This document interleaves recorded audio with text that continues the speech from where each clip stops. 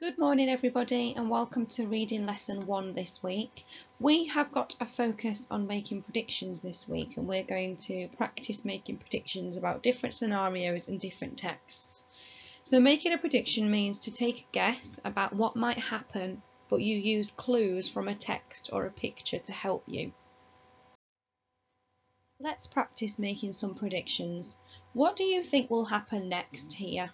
What do you think the boy will do next, and why do you think that? Have a look at this picture here. What do you think the dinosaur is about to do, and why and how do you know? We can make predictions about a story using a front cover before we've even read it. Sometimes it's nice to make a prediction to see if we have the right or the wrong idea about the story. So here we have a front cover of a new book. The questions ask you, what is the title of this book?